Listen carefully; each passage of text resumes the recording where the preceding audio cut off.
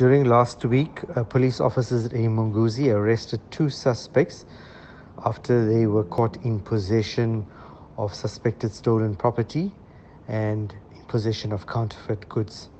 In the first operation, police were on the R1.2 in Emanguzi conducting crime prevention operations when they pulled over a white Toyota Hilux with two occupants. The driver spotted police and abandoned the vehicle as he fled the scene into nearby bushes. The female suspect was found in the vehicle with 15 boxes that contained 60 units of cigarettes and 900 pairs of branded sneakers. The suspect was arrested by police and charged for being in possession of the illegal and counterfeit goods. On the following day, police conducted an operation at Pelendaba where they arrested a 36-year-old man for being in possession of stolen property. The suspect was traveling along the R1.2 when he was stopped by police. During a search of the vehicle, police found two bags containing electrical appliances.